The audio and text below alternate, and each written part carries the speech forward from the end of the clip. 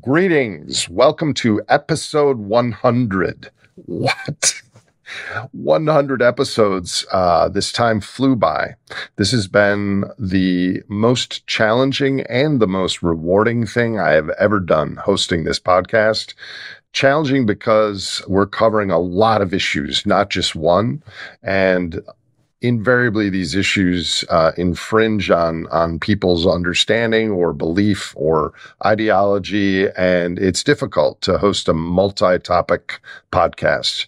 Rewarding because I feel less alone. I feel motivated by the hundreds of thousands of humans around the world that are wanting to learn more about this story. And that ultimately is the work, is we're trying to help more people normalize conversations about how everything fits together in a system science sense. It is threatening. It is daunting. It is scary, some of the information that we're presenting. But I'm not selling fear. I'm trying to sell understanding. Actually, I'm not trying to sell anything at all. All of our content is free. We've turned all monetization off on social media. We, of course, would accept and do need donations, tax deductible, to the Institute for the Study of Energy in Our Future. But it is my belief that anyone in the world that has internet could access this for free. There's a lot planned going forward. I do want to have more podcasts dealing with responses as opposed to just the problems. As things get more threatening, I'm hoping that I don't fly too close to the sun and get burned, but I'm all in on passing the baton to more humans working on this. I have asked for episode 100 a friend of mine who works in a related space to interview me. Without further ado, here is episode 100 of The Great Simplification. Today's guest is Nate Hagens.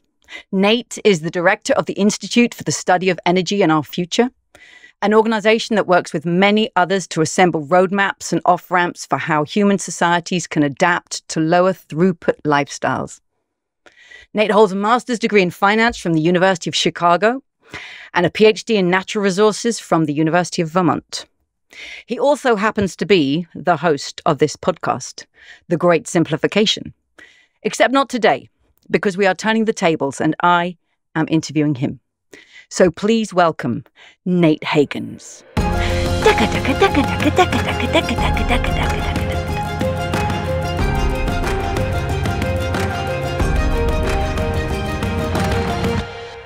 Hi, Nate. Great to see you. Hey, Kate. Thank you so much for being here. Well, it's a big pleasure. And this is the 100th episode of the podcast. And I'm very honored that you asked me to turn the tables and interview you. And I just want to say that I think you very generously create this space and interview many people and give them space to put out their view, their knowledge, their experience of the world. So it's my pleasure to do that in reverse for you. Yeah, it's not anything I really ever planned on doing. And fortunately, I have a lot of friends like you that have a lot of knowledge and wisdom to share. So here we are, 100 episodes in. And thank you for being the hostess.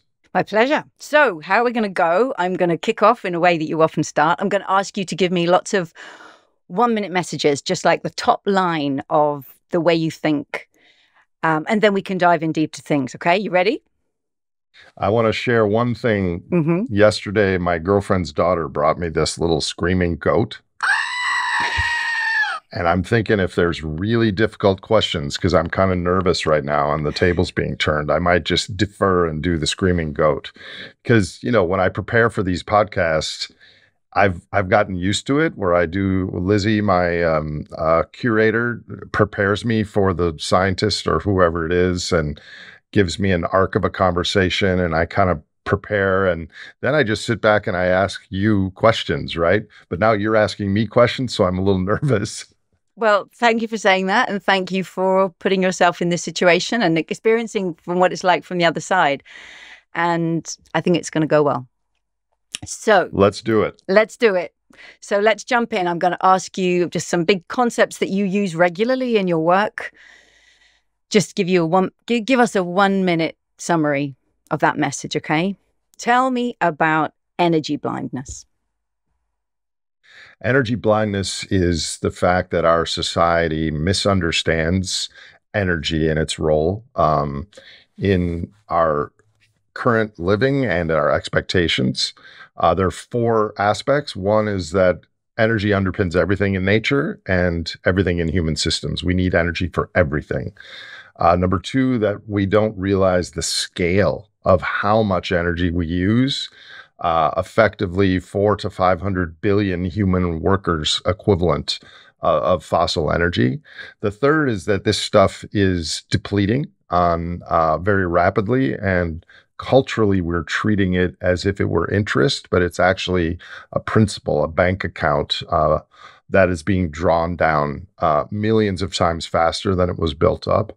And the fourth aspect of energy blindness is that when we burn all this energy to give us the modern conveniences and transport and consumption, there is a pollution and a waste that comes with that. And I think our cultural stories don't include any of that. And yet so much of our future and our expectations and institutions and culture depend on energy. So we're energy blind. And I've sometimes heard you say that energy is the currency of life. Yes? Yes, in nature, those organisms and ecosystems that have surplus energy have had advantages. So there's lots of things important in life, but if you don't have energy, you can't move or eat or do anything. So energy is the currency of life, and it always will be. I fully agree on that. And so then, if energy is the currency of life, tell us about the carbon pulse.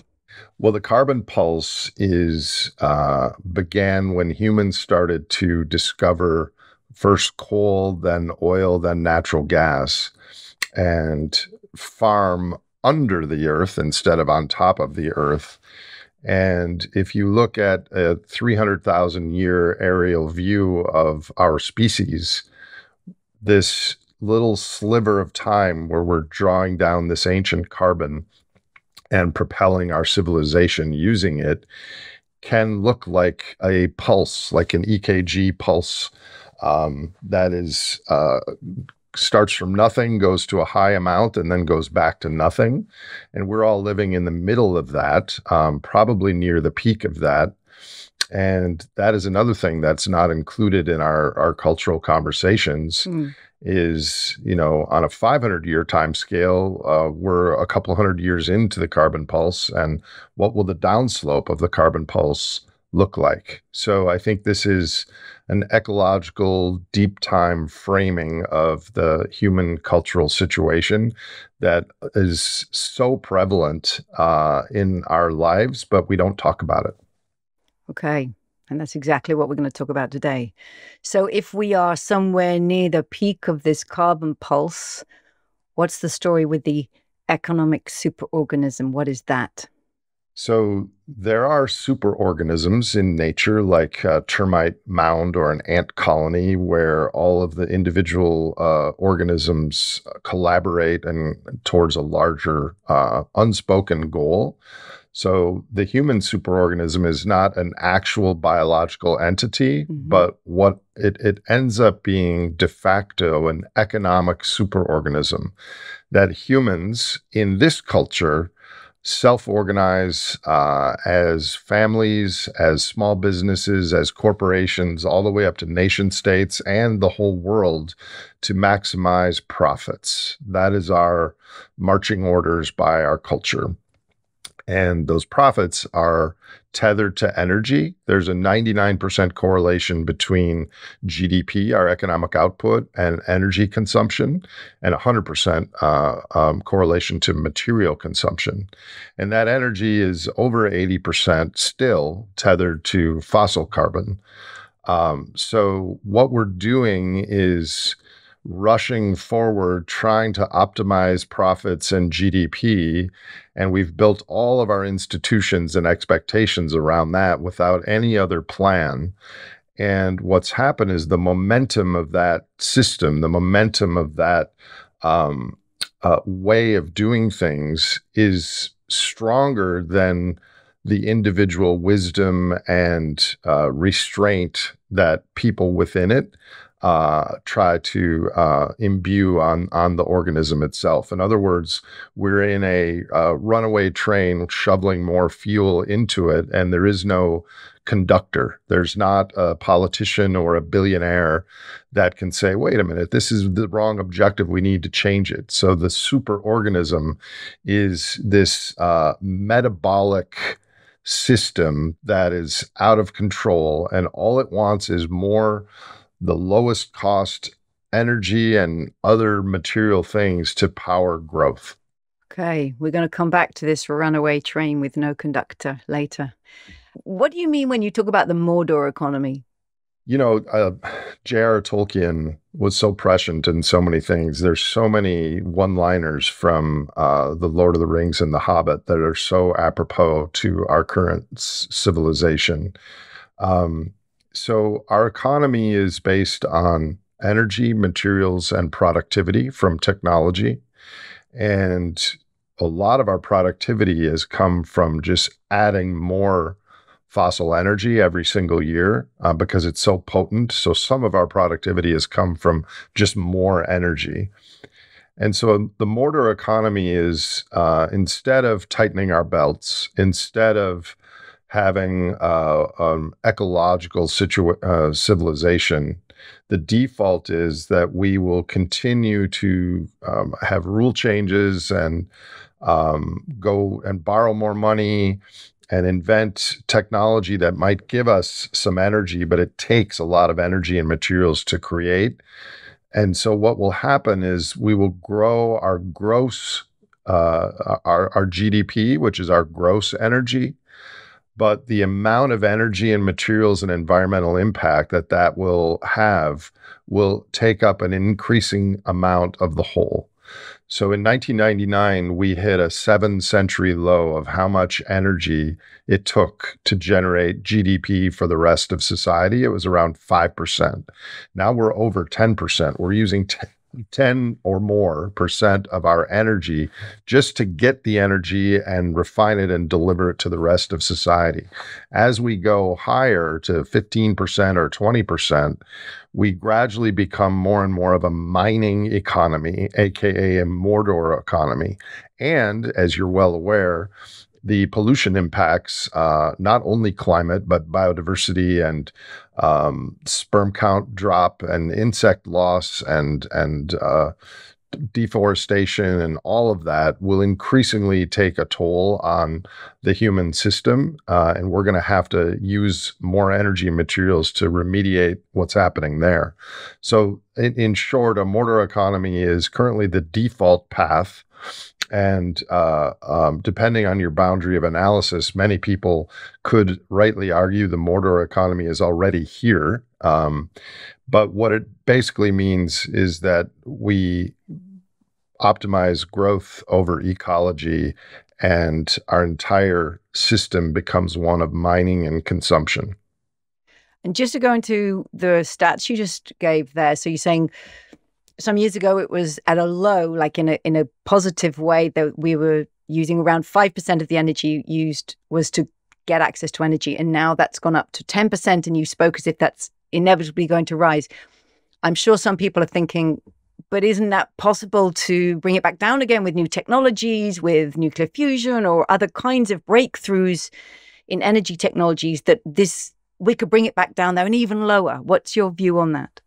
Yes, well, that would be the argument that some are using on artificial intelligence, that it will rapidly find new ways of using our resources more efficiently, or develop new technologies like nuclear fusion. And if those are done cheap enough, then you're right. Maybe we do go back to a period where 7% of our GDP is energy creation and delivery and refining. But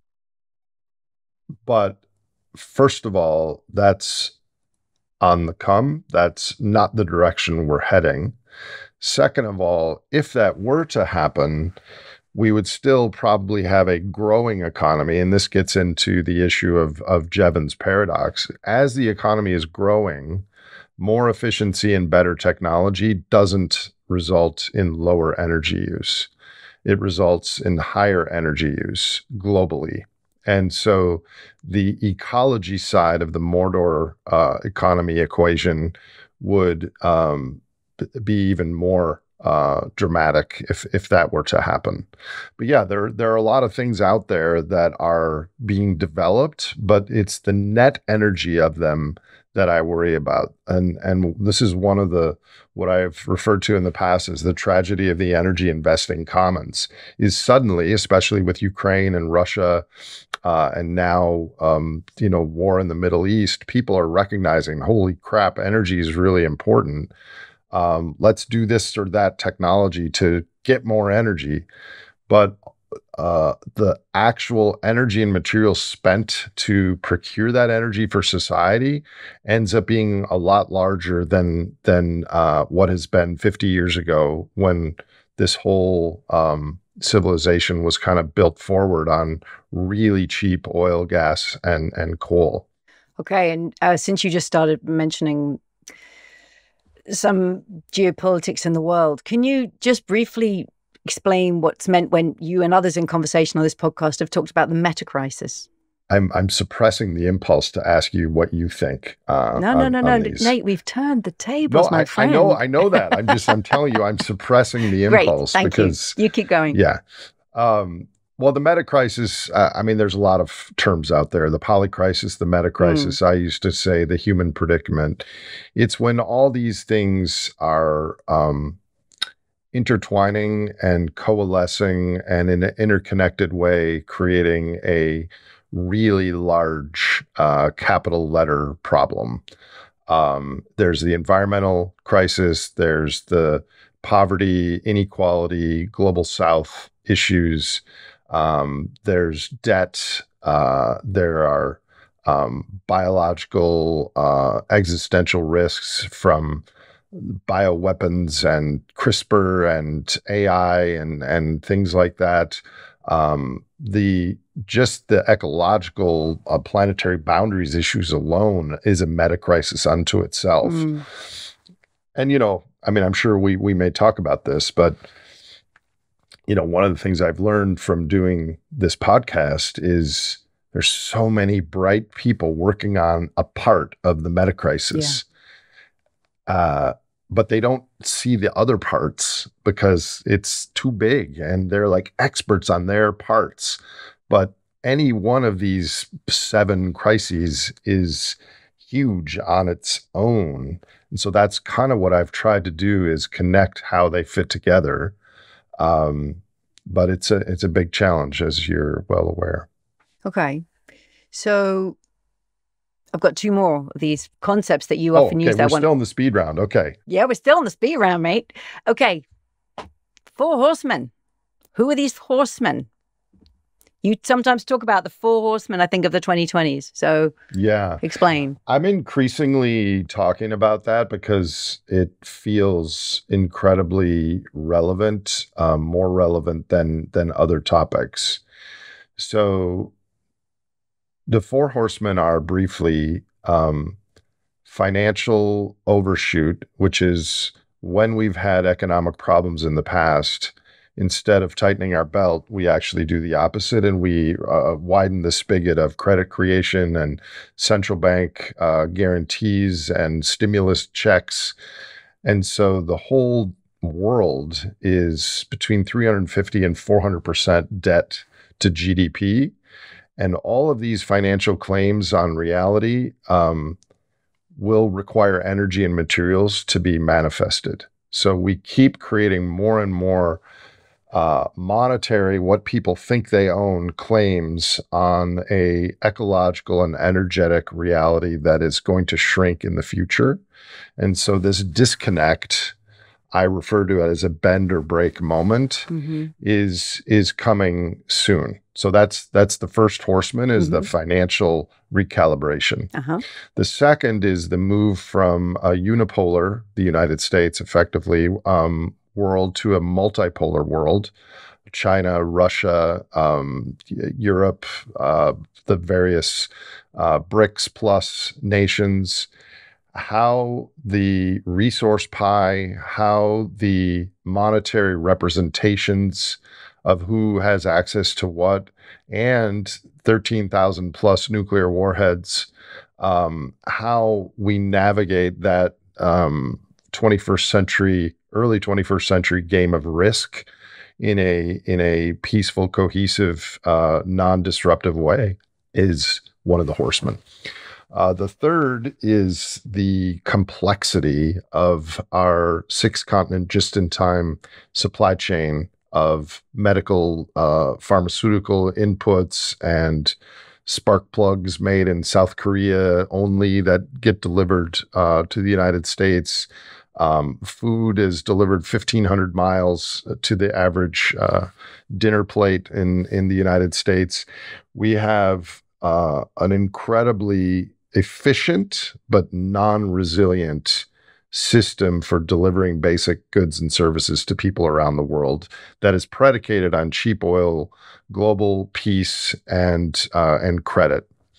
And then the fourth horseman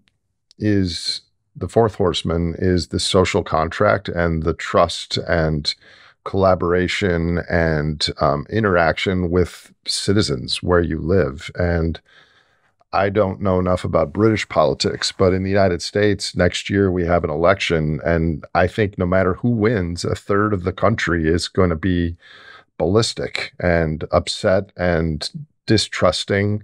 And with AI and polarization and just the general stress of society, how do we keep the social contract? So I personally think that and this is why I think this is important, Kate, any social change towards the better in the long run, like we need to put a price on carbon because we're burning more than the biosphere can take, and we're burning it millions of times faster than it was sequestered, and we should save some for our grandchildren, as one example. Any major wealth distribution, any social programs that make the future better off, any issue that people are concerned with that radically changes our economic system will then first have to navigate these four horsemen. Okay. And that is kind of the focus of my work, is no matter where we're going, we have to navigate these four horsemen first. And so that ultimately my work surrounds how do we prepare and respond for those sorts of economic, social speed bumps. Got it. Right. So we're going to come back to them. I have one more thing for you on this speed round, okay? And it is, of course, the mothership concept, the great simplification. What is it, Nate? You know, I struggled with thinking about the name of this podcast. That one had a triple entendre. One was that for many people listening to this show in the global north, a simplification of their lives could actually be great. We don't need all this energy and pecuniary trappings to live a good, meaningful life. So simplifying is a good thing. Another is I have so many complex topics in the news, and I try to simplify them in a way that people can understand. But the main choice of word is an academic interpolation of Joseph Tainter's work that he wrote a book called The Collapse of Complex Civilization. And what humans do is we solve problems. And as the system gets bigger, we solve more problems. When we solve problems, we need more energy to throw at the technology or the supply chains or whatever it is we're solving. And so what we've done on the upslope is we have incredibly complexified our lives. And all this has happened every single year, other than 2020, 2009 financial crisis, a few years in the 1970s energy crisis, World War, and a Great Depression, any of those, all the last 150 years, we've had more energy added to the human system than the year before.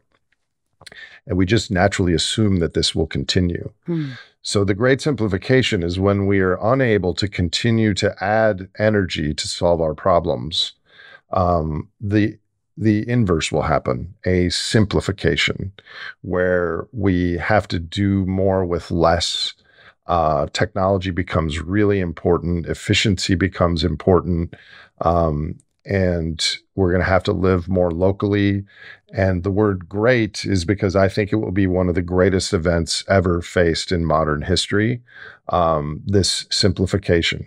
What does it mean in the vernacular? I think one of the next 3 recessions will be a depression economically. And the reason for that is, had we simplified 50 years ago, then it wouldn't have been so bad. But now we've got all these financial claims that we've created.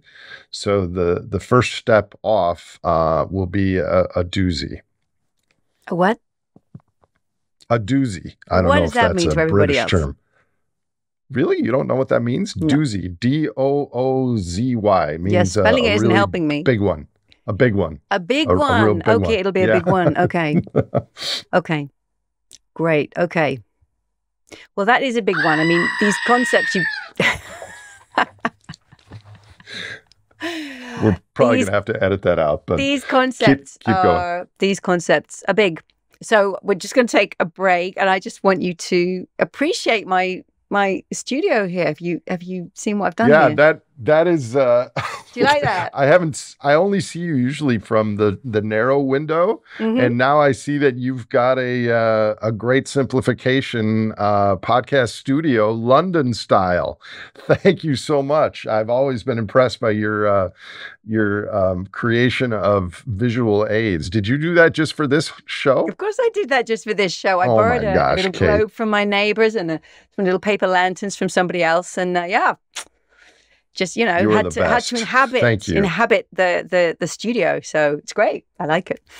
Well, for the record, you so could do this. I know you're very, very busy with Donut and Deal and everything, but you would be excellent at this. Well, you're very kind. Actually, a podcast is high in my sights. I really think this method of exploration of ideas, of conversation, is where so many people learn and have time, whether you're doing the washing up or the ironing or taking kids to school or, right, certainly for many adults, I know this is the only place I get to listen and get ideas rather than reading.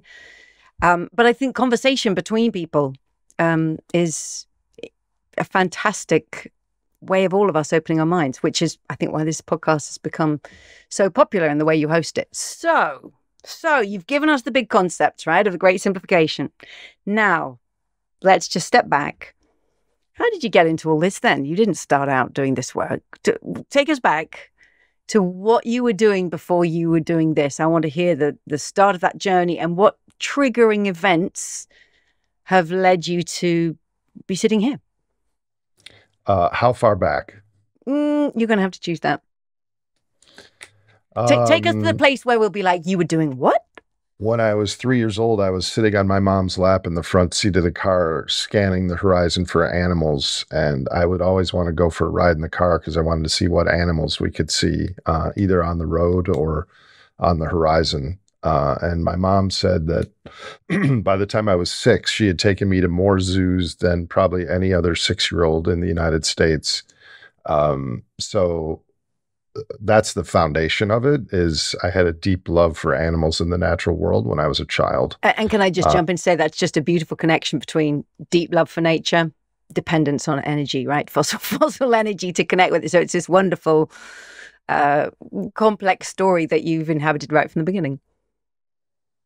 Yeah, I didn't think about the energy part. You're absolutely right.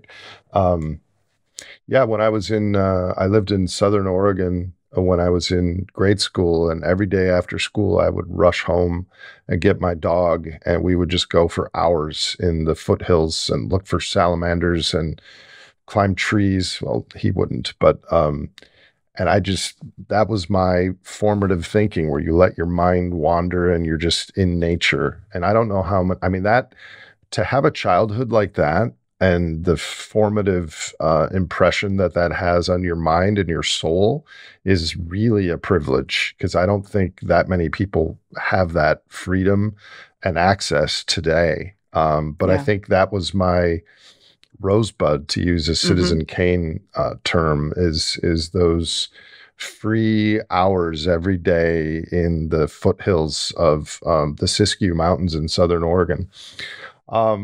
Then I got hijacked by status seeking and trying to make more money to get a better car and a better apartment, and the American cultural dream in the 80s. And I went and got my master's at the University of Chicago, and I went to work on Wall Street, and I managed money for billionaires effectively. I had to cold call people, but I wasn't allowed to call anyone if they were worth less than $100 million. I'm serious. This was 1993. So those were my clients. And over time, I realized that these people were no happier than the clerks processing their trades, making 25 grand a year. And one of them started to trade, invest, speculate in oil. So I started to learn a lot about oil, and I realized, oh my God, it's going to peak and decline in my lifetime. Oh my God, it's incredibly powerful. I never heard the word energy mentioned my entire master's program in finance. And what? We don't pay for any of the pollution and the externalities. Those aren't included in my price, in the prices. And I became so obsessed with learning about ecology and energy that eventually I wasn't doing my job real well, because I was obsessed on learning all this other stuff, that I quit. I gave my clients their money back. I had a backpack full of books and a golden retriever, and I went to British Columbia and Alaska and hiked and thought and read for 6 months. And then I came back, and Herman Daly introduced me to Josh Farley, who you know, and Josh and John Erickson were my Ph.D. advisors, along with Robert Costanza at University of Vermont. And that like broadened out my awareness. You know, it's not just energy, it's not just oil, it's human behavior, it's aggregate anthropological momentum of the human superorganism, and I became really intellectually curious about how all this stuff fit together. I became a contributor on the oil drum, and eventually co-ran the oil drum, which was an interesting model because we had over 30 PhDs that were volunteering their time for the greater social good to share information. And it was a neat little cafe sandbox of intellectual collaboration for a while. And then I got really freaked out about the debt versus energy thing in like 10 years ago. And I approached Homeland Security, looking at how we would buttress our supply chains if there was a Minsky moment where we realized we weren't able to service our debt. So more Minsky than the housing market. Yeah. Minsky with a capital M. Okay. Yes. Do you want to just explain, because some people might not know what Minsky moment means? A Minsky moment is where you can no longer solve a credit crisis by adding more credit, and it's the moment where everyone recognizes what's happening, and there's an exodus, and you can't solve the thing by adding more credit because there's no trust there. And right now the markets are approaching new highs, and people are still dancing because the credit spigot is still on, but they're dancing closer to the doors in talking with them. But anyways, getting back to your question, which I'm giving way too long-winded of an answer, I then started realizing that the people in middle age between 25 and 60 had no bandwidth because their status and identity were attached to the jobs and the positions they were in. And this story, The Great Simplification, which wasn't fully formed back then, was too abstract and threatening to their current work. And so I did a barbell approach where I started to teach Reality 101 to young people, and I talked to retired politicians above 70 years old who had time to learn about these things. And then 2 years ago, just about now, I started this podcast, and I've learned a ton, and I'll echo what you just said a few minutes ago, that I have a pretty strong opinion about how the world works and where we're headed. But I also know that no one can know everything. And there's so many things that I learn from all of my conversations. And so I'm just trying to connect this tapestry of how things fit together, but not only facts, also the humanity of people and how everyone on this program that I've hosted really cares about the future. And we don't, not a lot of us have answers on what to do, but I think there's this emergence of this intellectual, heart-led understanding and hope for a better future, that there's something building there that I think is potentially important. Right. And then on that journey from, say, working with those multi-millionaires to now, just if you could name one big cognitive shift that you've made, one big emotional change that you've made in your life, and practical changes about where and how you live. A big cognitive change. The cognitive change is the superorganism is incredibly powerful. And 15 years ago, I wouldn't have imagined that on the dawn of 2024, we would still have this amount of debt and this amount of energy. The cognitive change is that this superorganism is got gold-plated scales and is very difficult to stop. So I've cognitively come to respect that, though at the same time, the more it grows and expands, the worse the biosphere and other species are generally. Emotionally, I've grieved for the future that our society tells us is coming long ago. So my expectations are lower than the average person. So emotionally, I've come to terms with that. But emotionally, there's a bifurcation, Kate. On the one hand, the stuff that I carry is increasingly feels like a lodestone, because I'm trying to stay on top of neuroscience and oil depletion and debt and biodiversity loss and endocrine disruptors. And each one of those categories is kind of freaking depressing. Yeah. And when you aggregate them all, it's humans didn't evolve to carry that amount of stress about the future with them every day. And the antidote to that, as you might know, because we were just together last month, 2 months ago, is being with people like you and other colleagues that are working on this is like a balm, because I don't feel so alone and I don't feel the burden as much because other people are living through thinking the same things. So emotionally, I've, that's kind of the battle.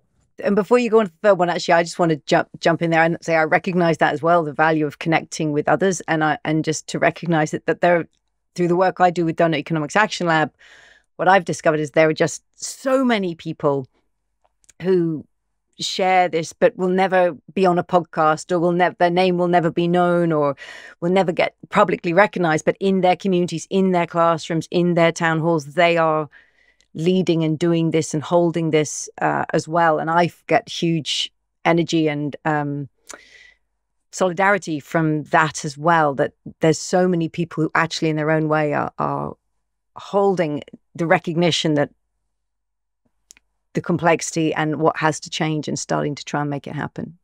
The third one was, how have you changed where you live and how you live? I live on the border of Minnesota and Wisconsin. I think it's a reasonably good place for the future. Low population density. People are kind of generally Scandinavian socialist here. They help their neighbors. It's close to the Mississippi River. All the people I know and love are in the United States. I mean, my family are in the United States. For the longest time, my girlfriend and I grew maybe 30 or 40% of our own food, and we have horses and hazelnuts and apple trees, and we were selling garlic to the local farmers market because we grew thousands of bulbs.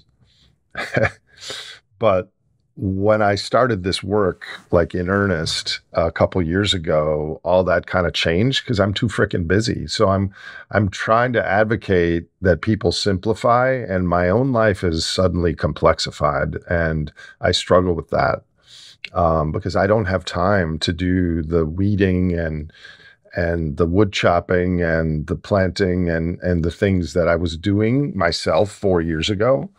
So it's and the other thing is one of the things I really recognize as a roadblock to sustainability and living differently is our connection to social media and computers and instant stimulation technology. And I rail against that, especially with my 19-year-old students.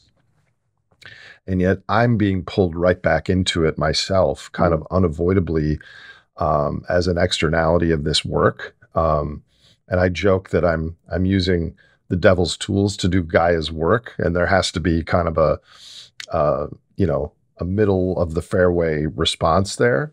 But that's something that I'm struggling with in what I'm doing. I mean, I could live in a 10 by 10 shack on the property here and use very little resources and live on the land, but then I wouldn't be hosting a podcast and passing the baton to other humans who are trying to make a difference on our collective issues. So it will probably perpetually be a challenge that I'm sure you also deal with. Yeah. So a couple of things. So when you say, I don't have the time, and I always think time is the ultimate constraint of our energy budget, because in a way what you're saying is I don't have the time to use my own energy, my own bodily energy, to chop wood and to plant food, and therefore to do all the other things as well, because using my own energy, doing a great simplification, requires more of my time budget. So we're back on, well, of course, we're always talking about energy. Everything is always about energy because it's the currency behind everything else we're doing. But I'm really struck with the way energy keeps coming up, of course, in the story that you're telling. I want to ask you one thing that I find challenging and you're one of many people I know, and in the UK as well. I know quite a few people working in the climate movement or environmental movement, and I live in the city of Oxford. Or they might live in London, and then there comes a moment when they leave the city and they go rural and they buy land and they buy high land and they start growing food. And as a city dweller, I think, is this prepping? And what challenges me is that we can't all buy that land because there's not, right? Mark Twain, buy land, they don't make it anymore. Well, there isn't enough for everyone to take that route. So I kind of stand firmly in the city and think, well, we have to make it work here too, because most of us are here. So I'd just love to hear a little bit of a challenge there. I just want to hear your response to that. We can't all go rural and buy land and grow our own food. I don't own the land I'm on. And I totally agree with you. And this gets to a larger issue of the messaging and the help of this podcast to various people around the world. Everyone is in a different situation. There Yeah. is not one size fits all. And that is something I struggle with. As far as land, I just love living rurally, and I always have. I just hated New York City. I had to get out of there. It was sucking my soul. As far as prepping, this gets back to the economic concept of comparative advantage. I've learned that like one unit, one family, they can't do everything. And so I like to think of pro-social prepping, that the first and most important thing there isn't land, it's community and getting to know others and sharing responsibility, and you grow this and I'll process this or whatever, because there isn't enough time for every family to do all the things. But yeah, the rural versus urban, I don't know the answer to that. I think cities have ecological footprints orders of magnitude larger than their physical proximity. And I don't know how that's all going to work out, but I hear your challenge there. And I feel so privileged and lucky to live on the land and have animals, horses, chickens, geese, no geese, ducks, guinea fowl, and dogs and cats. I don't have children, but I do have animals. Yeah. I like the concept of pro-social prepping because that's something we can all do everywhere, right? And David Sloan Wilson would be the first to say we should all be doing pro-social prepping all the time because That's we're going right. to need it. That is one technology, one connection that we are all going to need, whatever. Totally agree. Yeah. So you've told us the story of how you got your journey to here. So let's hear your view on humanity's journey from here. Okay, so I want to come back to the superorganism concept. And I've heard you in some of your Franklies or in some conversations with people. It sounds like the superorganism. And by the way, as you know, I asked on Twitter, hey, I'm turning the tables on Nate. Has anybody got any questions? And people brought so many questions. And thank you to everybody who brought in questions. I'm weaving in as many of them as I can. But quite a few questions were around this. So do you think that the superorganism is beyond control? It's just gonna roll. You recently interviewed Robert Sapolsky, who said, we are hardwired to get it wrong. Well, are we hardwired to get it wrong? So are we hardwired to get it wrong? Are the systems of finance and the structures and the supply chains all that contribute to this superorganism, do you believe it's just locked in, inevitable, that this is beyond our control? Because that's a pretty strong conclusion to come to. I think we have a lot of wiring from our successful ancestors that can be soft or hard depending on culture and the circumstances. I love my conversation with Robert until the free will part. And granted, I'm not an expert on that. But the way that I see it is there are ecological and biological laws that are unfolding. One is the maximum power principle, which is organisms and ecosystems in nature self-organize so as to degrade basically an energy gradient or an amount of energy surplus. And we as a civilization have been doing that. And sometimes I think that we had to come to this point of finding fossil carbon and building this monstrosity of a Rube Goldberg machine, nature-eating mousetrap in order to really have this gut check as a culture, as a species, on a deep time perspective of where we are, where we're headed, what we know, how we can do it, to actually change the default path that we've created. And I'm uncertain about what's going to happen, but there are certain things I'm quite confident in. Growth will end. That is a certainty.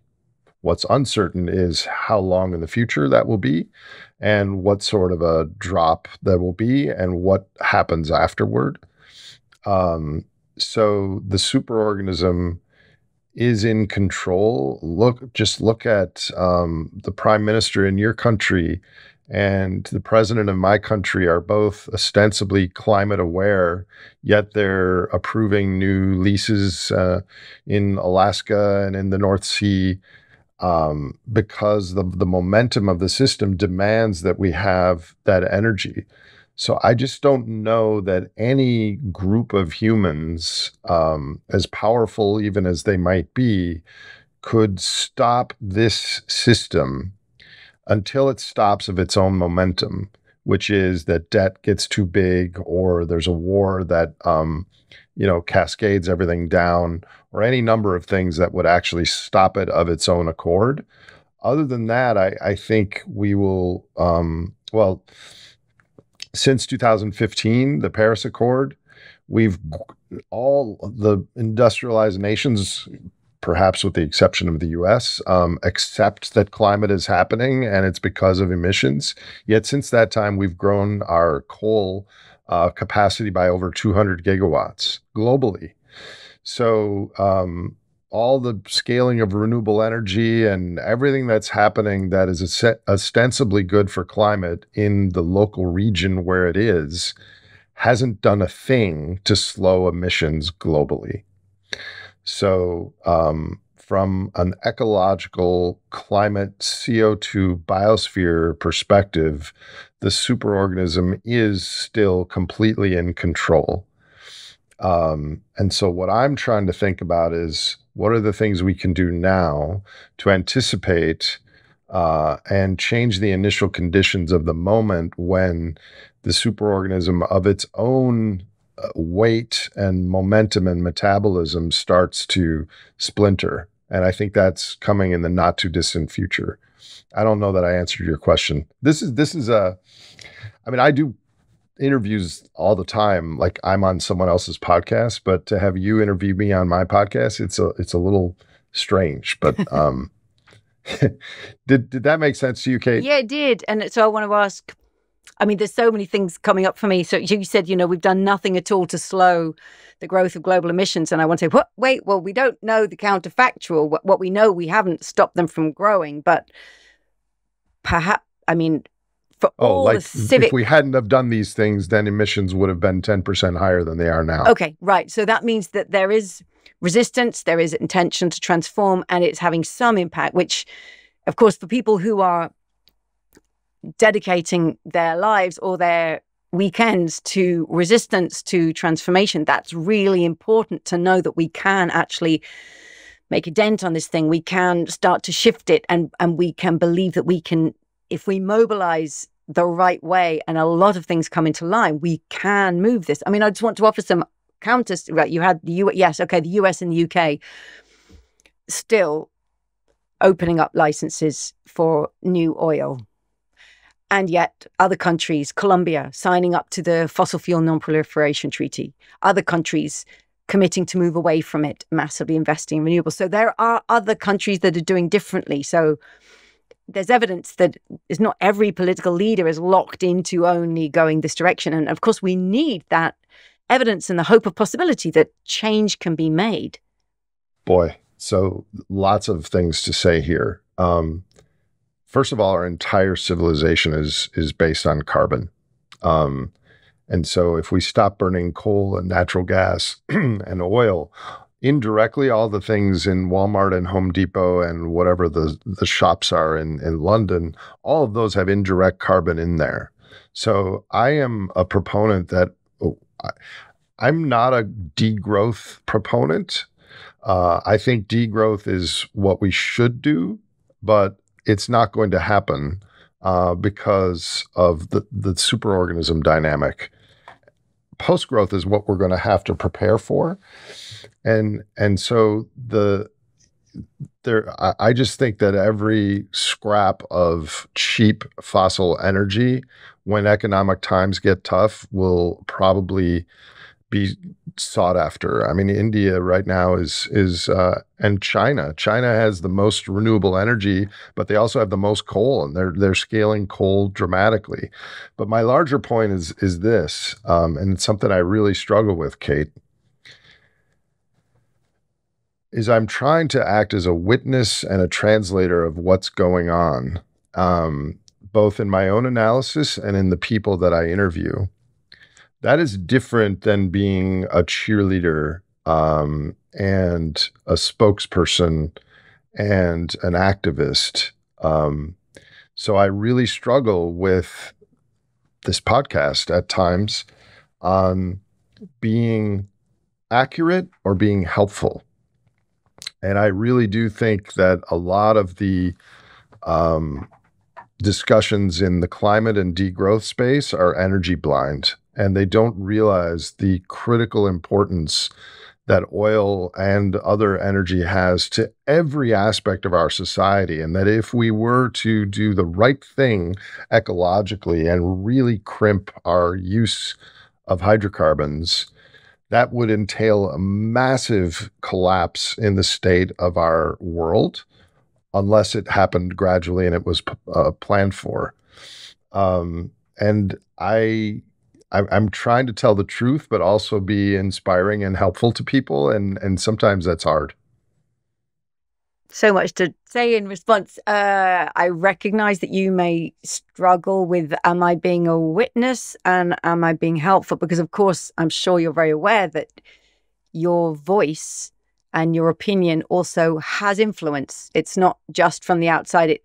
So you might say, I'm not an activist, but the position you hold and the forecast that you see has influence upon the world. And so in a way it's an action, it's playing into it.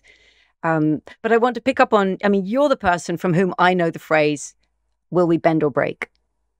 Now that tells me that there's an option there, that this isn't just, we're going to roll it out, we're just going to use it all. There is a choice and there's a possibility that we could bend, and we have left it late, as you've said, but that we can bend. And I see your podcast as informing us so that we can be as informed as we can. How do we now bend, rather than we're just watching this thing slide towards break? Yeah. So the bend versus break initiated with my work with Homeland Security on the financial recalibration, because when that happens and things cascade, it could be really bad. And of course, nuclear war or all kinds of other things could precipitate that. I actually am hopeful that humans will navigate what's coming and that we will bend as opposed to break. But bending isn't just turning off coal and natural gas and installing solar panels. The ask is much, much deeper than that. I'm agnostic on whether renewables globally, and as you know, you've watched my stuff, there's no such thing as renewable energy. The ball of gas in the sky is renewable and the wind is renewable, but these components that we build to harvest the sun and the wind will have to be rebuilt every 20 or 30 years. Very little of the components that go into them are being recycled. So without this giant amount of energy surplus that we take for granted, how will we build those things 20 years from now, 40 years from now, 60 years from now? So the answers are, we're going to have to use less, but we're not going to choose to use less as a society. As individuals and communities, maybe we can choose to use less ahead of time, psychologically becoming more resilient by consuming less prepares an individual for a simplified future. And then I think the social capital of having conversations about this in communities wherever you live in the world, looking 2 or 3 steps ahead and trying to ignore the siren song of AI and cooler gadgets and markets are near all-time highs, and we've always had problems before and technology solved it, and look at what's really happening at the ground level. I do think humans will have some emergent practices and new things that I can't even, offer to you right now. I just see it in a lot of places that these conversations are happening. Um, I lost the core of your question That's there. fine. So we're on bend or break. I was really struck, and I was glad to hear you say, I'm hopeful that we can bend, and it's going to take a lot more. Let Go me make a clarification on something earlier. I chose the word simplification because I think we're headed for a smaller, less global, less material society. I did not use the word collapse. First of all, collapse is binary. It's yes, collapse or no collapse. Simplification is more of a spectrum. Second of all, the great simplification is already here. It's just not evenly distributed. I mean, there are many places in the world that are already suffering a post-economic peak. For instance, I had a young woman from Lebanon on the podcast. Lebanon's economy is down 50% from 3 years ago. That is a simplification. And I'm sure people following the news, all different places in the world are experiencing natural resource problems and economic problems and currency problems. So I don't think collapse is inevitable. I think a simplification is inevitable, but I guess it depends on how you define the terms. Right. And just to come back, I've heard you say several times over many episodes, degrowth is what we should do. Post-growth is what we probably will do. Can I just clarify, because people mean very different things when they use this language. Do you mean by degrowth, do you mean a planned, this is what when I listen to leading thinkers in the degrowth movement like Jason Hickel and Yorgos Kallis, they would say degrowth means a planned reduction in material and energy use of the less necessary consumption and production. So do you mean, well, we should plan to reduce, but you don't think that we will do it, and therefore we'll get post-growth, which would be a forced reduction? Would that be a way of putting it? Yes. A little more I'll add to that. From a ecological, deep time, ethical perspective, degrowth is what we should do. If you had a benevolent, pro-social alien philosopher looking at Earth, our consumption is massively unsustainable. So to protect the biosphere for future generations of ours and other species, we should use a lot less. And we should be living within our means. I don't think that will happen. Can I just interrupt you that moment and say, here's a donut I made earlier. It's the same thing, right? An alien looking at this would say, humans, sort yourselves out. Come back within planetary boundaries by reducing your energy and material through flow, meet the needs of the poorest people in the world. And to me, this is a visual of very similar to that same message of planned reduction that meets the needs of all. So we're agreeing. So degrowth and donut and yourself on that would say, yes, this is what we should do. That's the should. Okay. Yes. Continue. Well, on the donut, what I would say is that human behavior, individual and aggregate, that the inner part of the donut will not want to stay within boundaries. It will want to expand. And so the inner part of the donut will want to be greater than its planetary boundaries. And that's what we face of sorts. So I think the donut, to use your work and your example, is a great carrot for an Overton window of where we need to go.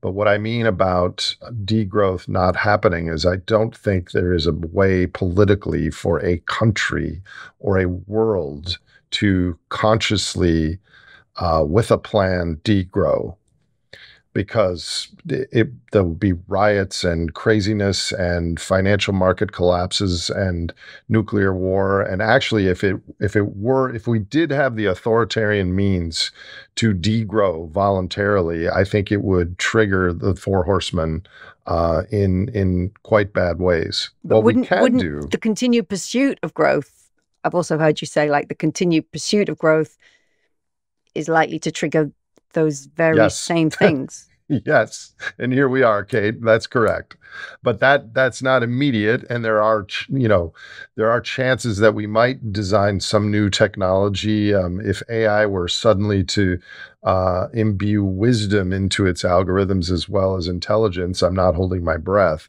but there are possible ways that we could invent mushrooms that sequester carbon, and that we change our GDP to include things that are of ecosystem service benefits or things that I can't imagine. But my larger point is that degrowth, we can change the initial conditions, which is why a lot of my friends are in the degrowth movement, because we ultimately have to start thinking about how to organize our own lives and that's of society by using less material and resources.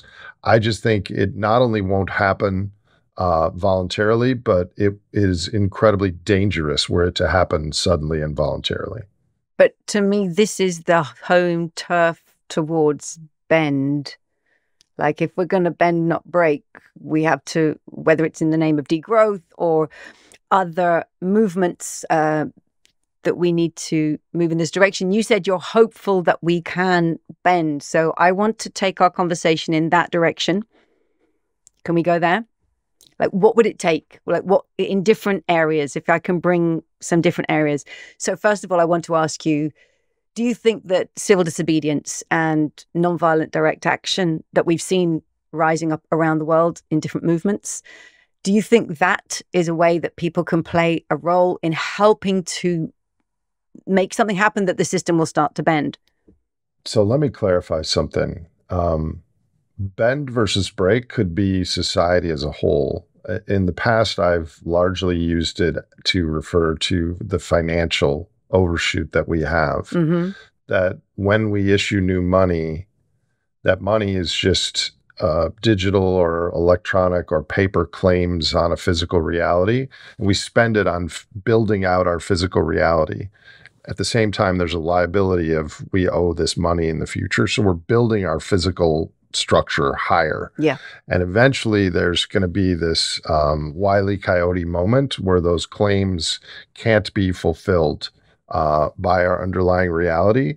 And so when I refer to bend versus break, it's that moment. Okay. But you also could say we're at a social contract bend or break moment. And you also very correctly could say we're at a planetary boundaries bend or break moment. So there's lots of different bend versus breaks. Yeah. So as far as civil disobedience, I'm of two minds with that. A lot of the people that are out there with Just Stop Oil and other civil disobedience have the same value systems that I do. So in that sense, I fully support what they're doing and their intent. But from the perspective of the Four Horsemen, which is my systems ecology vantage point, I have two problems with that. One is there could be a triggering of a disruption that could be the cure is worse than the disease. And the second is that for all of these things that we care about, we're looking at a non-systemic solution, like let's make natural gas and propane stoves in the Northeast, make those illegal, or let's shut down all the coal plants. So those two things would be good for climate change for the people that care about climate change. But everyone else is looking at that and saying, why are we doing that? That doesn't make sense from our current cultural values standpoint. So we're solving things by using our lens of the problem without looking at the whole system.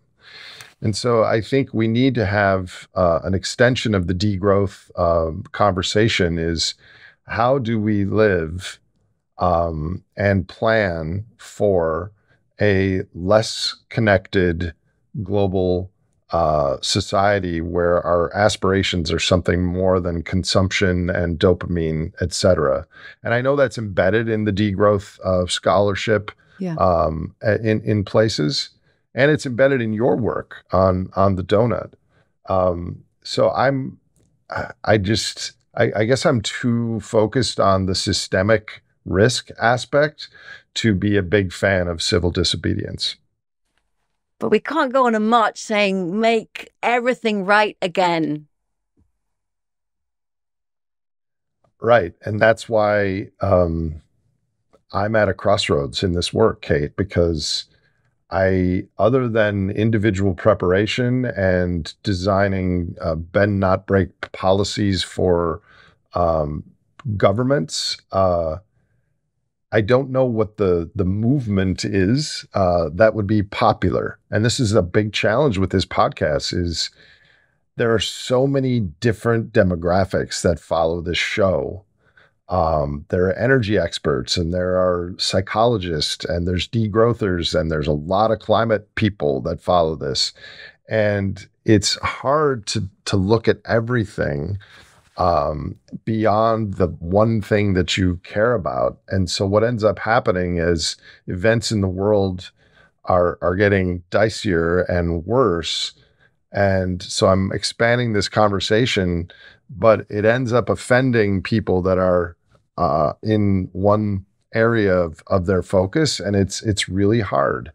This could be a much more popular and maybe helpful podcast if I just focused on one thing and bellowed my heart and soul out on that one thing and attracted those viewers in the world that were knowledgeable and cared about that one thing.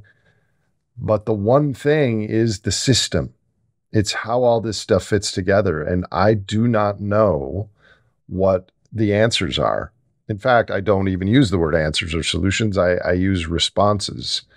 And in coming months, I'm going to have Franklies on responses for governments, for philanthropy, for communities, and for individuals. And these are just guesses because I've spent 20 years trying to understand the problem. And that qualifies me to say, well, no, I don't think that'll work because of X, but I don't know what to do, Kate. Yeah. Have you ever had anyone on the podcast who speaks from experience of leading and immersed in civil disobedience? Well, yesterday I interviewed Bill McKibben, who has a very long success track record of building movements. As far as civil disobedience, no, I have not. Maybe that could be a cool one for the future, because I personally, I take my kids to their school, right, when they were going to secondary school, and you go in the classrooms of these schools and like, who's on the wall? Emmeline Pankhurst, suffragettes, Gandhi, Martin Luther King. It's like all these heroes are on the wall, and we know that every one of them in their day were so troublesome, so annoying, so disruptive, and yet we celebrate them now for what they did to change this big system. So I deeply believe in the power of civil disobedience and nonviolent direct action to at least to seek to persuade presidents and prime ministers not to open up that oil field and to transform. So all these different pieces of pressure.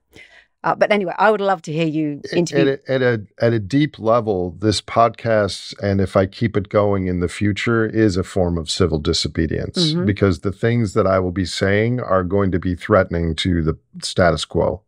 Okay. I'll keep listening. But I will take your advice, and if you could recommend someone for me to interview, I will do that. Oh, sure I can. So I'm going to lean us into, okay, what if we could bend?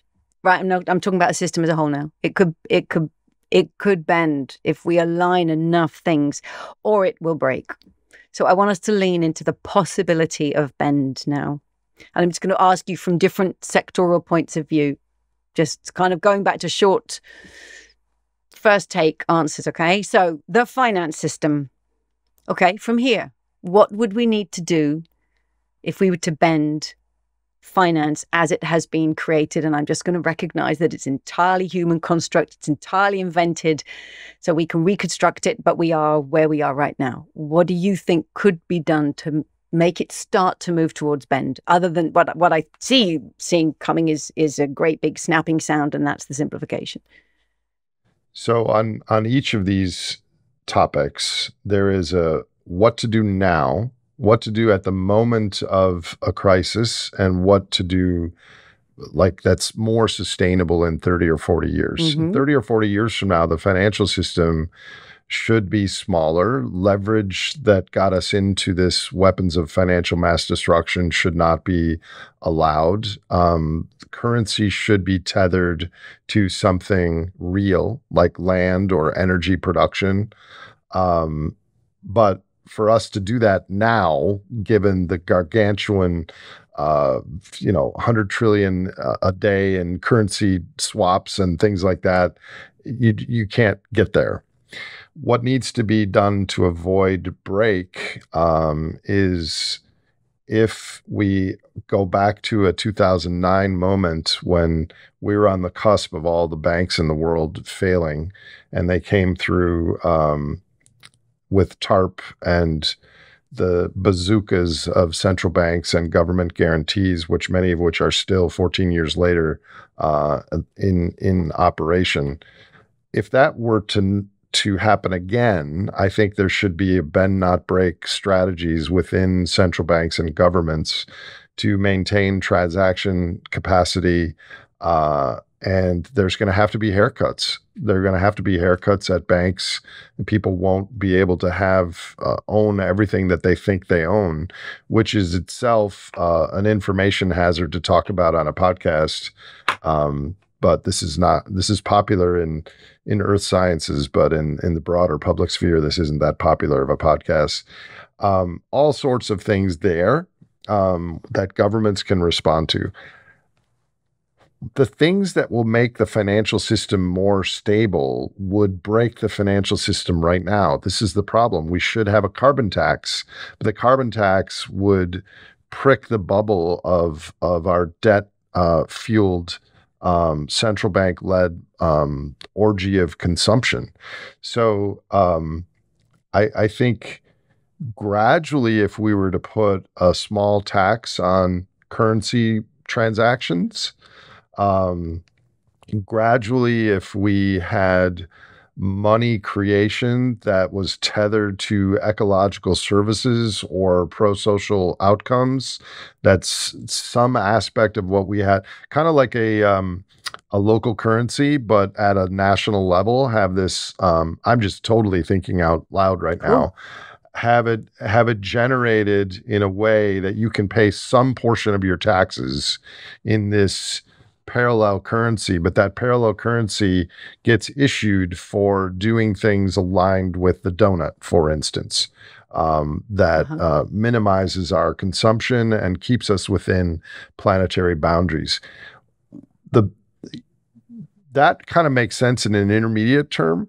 In the short term, though, here's the thing, is the things that would solve our financial overshoot, we're doing the exact opposite. We're doing more of those things that make the bubble bigger, which gets back to the Minsky thing. So I think the way to prepare for that is to prepare individuals, communities, supply chains, businesses for disruption so that they're not so beholden to a sudden disruption in material inputs from across the world, et cetera, a reshoring of basic needs. And if that reshoring is effective, then the break scenario becomes less likely. I wish the Belgian currency theorist Bernard Lietaer was still alive, because I would have loved to hear you have him on this podcast. He just recently died, right? He was on my list to he died interview. A few years ago. Years ago? Yeah, he was, I think, the way he talked about the design of money and the need for an ecosystem of monies and currencies massively influenced me. And I would have just loved to hear him contribute to the kind of designs you were starting to come up with there. Somebody who comes to my mind often with this podcast is Stephanie Kelton, one of the leading theorists known in relation to modern monetary theory. And I would just love to hear, and lots of people on Twitter said, I want to hear Nate talk about modern monetary theory. Does he know about it? What does he think about it? And I really, really hope you'll have her on this podcast. And you may profoundly disagree, but I think you'd really respectfully listen and try and figure out where's the overlap in your worldviews. Or you may really agree, but what would be your take on modern monetary theory right now? I will answer that, but I'll preface it with this. It is a challenge, and this is why I do the Franklies, because a lot of my guests, first of all, I invite people on that have some credible expertise on a thing, and B, that it's relevant to the Great Simplification, and C, that they're good people. But what ends up happening is a lot of times I agree with my guest a lot on issue number 1. And issue number 2, I totally disagree with them. But I can't spend I'm not a debater. I don't want to stomp on their words and try to disagree with people at every point that I disagree with them. So I've learned, and I've gotten better at this over time. I let the guests do 80 or 90% of the talking. And then on my Franklies, I kind of bookend it with my worldview. But it's challenging. And if you end up being a host, I'm sure you're so gracious and diplomatic that'll be not a problem for you. But I'm actually happy with that because I'm kind of a talker. My girlfriend says it's my best skill is I just talk. So naturally I have a podcast, but I have become a better listener. And who knows, I may be really wrong about some of these things and my guests are absolutely right. And that's why the universe of ideas and this is in a sorts peer review in real time of talking. And there's no way it can be perfect, but I am learning. And there are huge issues of complexity that are present. Stephanie Kelton, I've heard wonderful things about her. I have friends that know her. I will ask her to be on the show. MMT I think of as follows. Modern monetary theory describes the money creation process better than conventional financial theory. And it is true that a sovereign nation doesn't really need to worry about their debt because they can issue currency at will. And so I think the waterworks of describing treasury, debt, taxes, money creation by MMT are correct. However, MMT makes the same fatal flaw as neoclassical economics on how it treats energy, productivity, and resources. And when we create money, we are in balance in the world, in the monetary world, but we're out of balance both ecologically and specifically with respect to the carbon pulse, energy, and materials. And when we create new money, we're not creating new copper or trees or oil.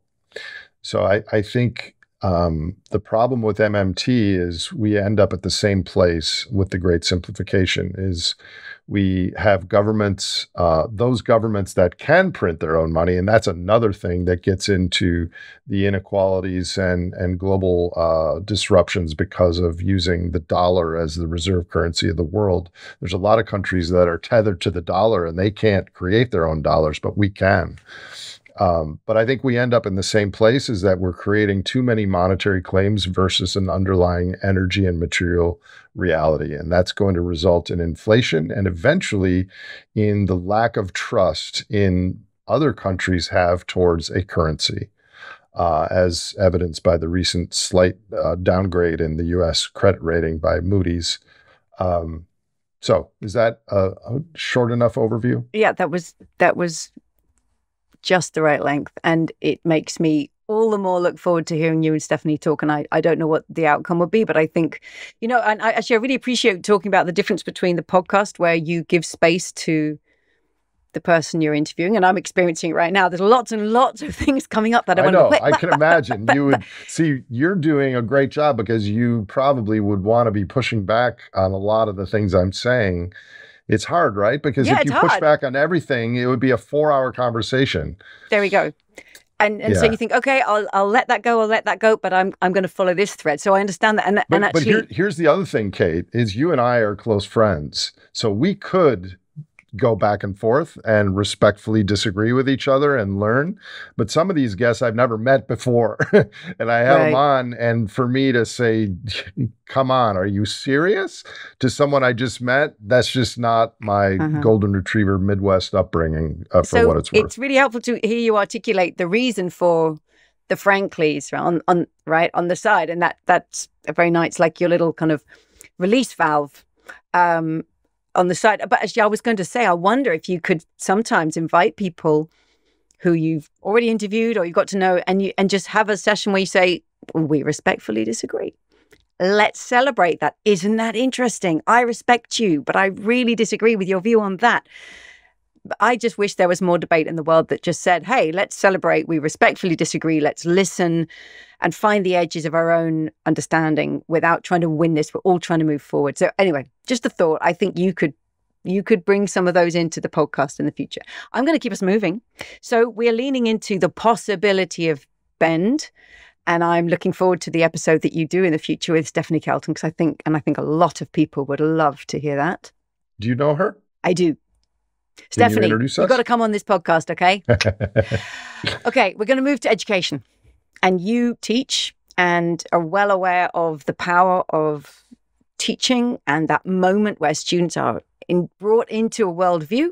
So I want to know from you, if we are going to bend at the systemic level, what do you think needs to change in the world of education in terms of the concepts that are taught, in terms of the kind of skills that the students are taught, what it means to be well educated for the 21st century? And you can answer this across any discipline you choose or even beyond academia. But what needs to change in the way we educate this generation? Almost everything needs to change. And just to clarify, I stopped teaching 3 years ago because I was just too busy with other things, but I did teach for 8 years and I miss it. It was the most rewarding thing I've ever done. And per my message I left you, I'm happy to guest lecture your class in the future. I'm actually trying to construct a roundtable. Maybe you would like to be part of it. Jean-Marc Jancovici and Simon Michaud and Sandra Faber, who's a physicist, and ask them, how do we need to change the academy? What are the questions that we should be asking postdocs and graduate students for their research ahead of the Great Simplification? I think there's so many aspects of the education system that are tethered to the superorganism and energy and systems blind, that we really need to change probably all levels of education. I think we need to start teaching ecology and systems to grade schoolers, because by the time they get to college age, my students, they haven't learned a lot of these basics. What are colleges now? We were supposed to, back in the day, have a liberal education so that everyone understood a little bit about how the world worked. But over time, they've morphed into, okay, I'm done with high school. Now to get a higher paying job, I have to get this degree. And it's less about learning as it is to get a rubber stamp of, I got this degree, now I can make 25% more money. And I think we're going to need more education on how to be a human, which includes your psychological, spiritual, emotional, physical well-being. We don't teach that at all. That's going to be central in this world of deteriorating mental health. How do we have skills that are actually going to apply to the future that we're headed towards? And how do you understand the systems ecology of the world?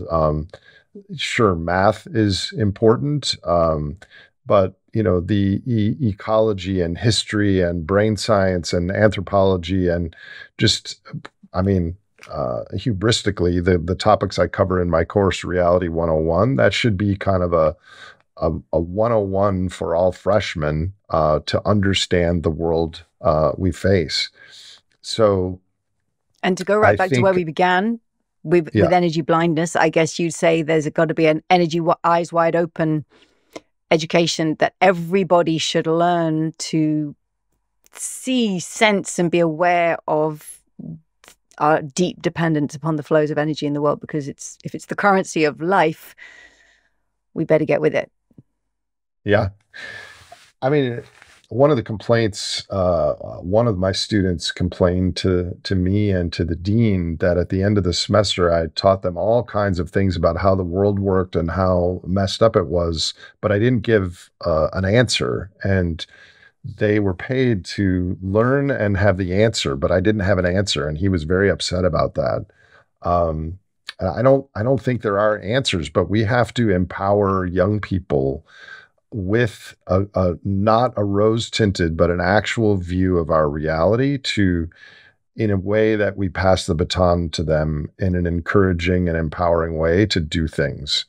But I do think it's a disservice to shovel the uncomfortable aspects under the carpet and ignore them because they're too young and they can't handle that. I don't subscribe to that. And just picking up on that question of you didn't give an answer. I mean, I've heard you say before also in relation to this podcast and in relation to the worldview you bring forward, it's more, I experience it more as this is what I see. This is the context I see. I'm trying to explain the system that I see that we're in, but you sit much more there than, and here's how I think we should solve it. Is that a fair description of the place in this ecosystem of making things visible that you've chosen to sit? Yes, but if you squint and look forward, it's kind of obvious what the direction of the things we're going to need to do. And a lot of the things are in your work on the donut. We're going to need to live instead of just as individual lone wolves, we're going to have to expand our interaction with others. Social capital is critically important. And we're going to have to probably have less material consumption, and how to prepare for that ahead of time and prepare for that in your communities. I mean, how we get from here to there could happen multiple different ways. Next week, I have a roundtable on poverty. And I think there's great inequality in the world between countries, but there's even larger inequality within countries, including my country and your country. And I think that's going to be a huge story in the next decade, is the amount of haves is going to, the amount of have-nots is going to increase a lot. We're going to have wider and deeper poverty. And of course, we'll try to overcome that with stimulus and social programs, but eventually there will be limits to that. So how do we, where does college fit in with that? Is it even the best choice for an 18-year-old headed into this world? But yeah, you're right. I'm more trying to describe our situation in a politically neutral, science-tethered way and pass that baton to as many humans that will listen, which is another issue, Kate. This podcast is not for everyone. Sure. I could, with more funding, broadcast it so that I paid for social media views and got a lot more people to watch it. And this is not a message for everyone that is, I want to force on people. It's kind of a low bandwidth bat signal that I'm sending out to the world. And those people that resonate with it, those are my sort of people. And I want to be as honest as I can about what I see and what I think with them.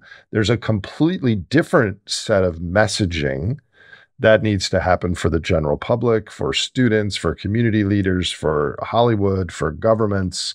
And that's more than I can handle at the moment. But messaging is very important. And I'm just trying to be authentic and describe what I see now. And maybe I should do more thought in crafting discrete pathways that are helpful to people. And of course, there are people among students and community leaders and Hollywood and political leaders and who are your listeners of this podcast. And maybe they are also taking it and translating it or making it accessible to their communities in ways that only they from within that community know how that will fly. That actually is my deepest hope, is that I don't know how these conversations are changing the actions and behaviors and emergence of others. I do have another call, a second call next week with an executive at HBO that wants to do a series on the Great Simplification writ large, like a 6-part series, and we're kind of talking about what that might look like. So yeah, the time now is for this cultural conversation, and it's not just climate, and it's not just politics. It's a large systems, human, species level conversation, and you and I are part of that conversation, and it's evolving. And I'm going to bring it round to ways that we could lean into the possibility of bend. Okay, you've shared what you'd say about changing education. What about changing, and this is massively broad, but what about changing policy making?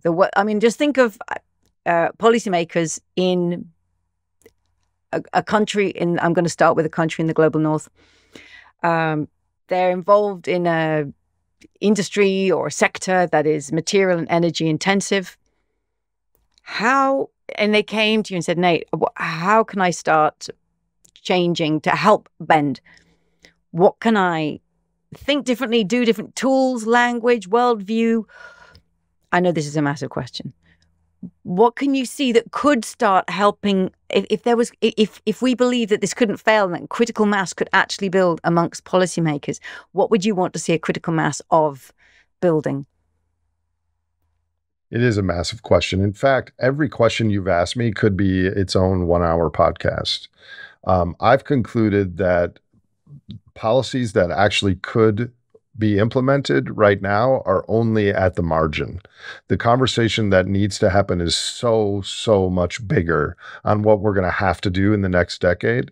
So I coined the phrase advanced policy, which is those things that we will have to do, but that are politically and socially unacceptable now.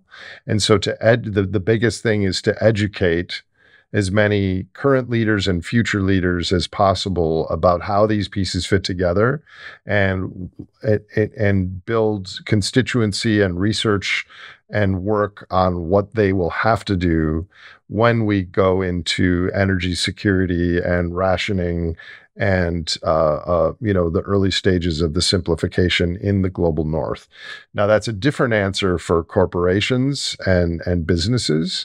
That would have more to do with, here's the thing.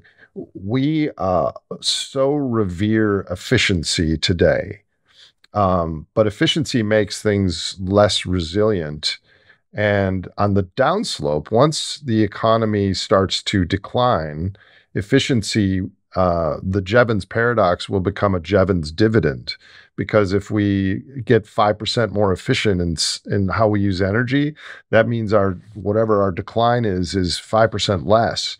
So the challenge now is to look 2 or 3 steps ahead on what are the technologies that society are going to need in the next 10 or 20 years, and start looking at that instead of what consumers are demanding now. But how do you do that?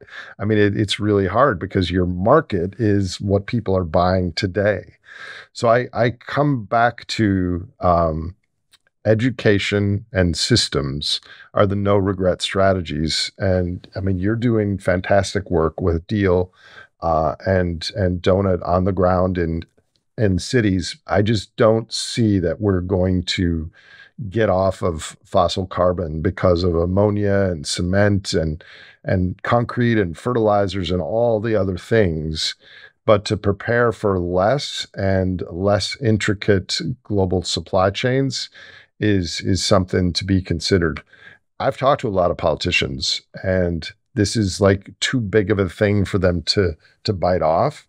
So, but I think it 5 years ago, this sounded crazy, and now they're nodding their heads, starting to listen. Is there anything that you think people are already doing right towards bending? Is there anything you think, okay, at least that's in motion, at least that's building mass? Well, I think psychologically there are millions or tens of millions of people that are already the walking worried that know that our culture is approaching an inflection point, and so they're being more conservative. They're doing things more locally. They're meeting their neighbors. They're maybe growing a little food. I mean, this is without understanding climate change or oil depletion or debt overshoot or anything. They're just responding from the cultural signals.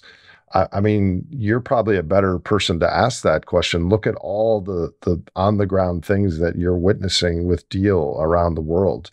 I think that the biggest thing is that we're starting to talk about this in lots of different places.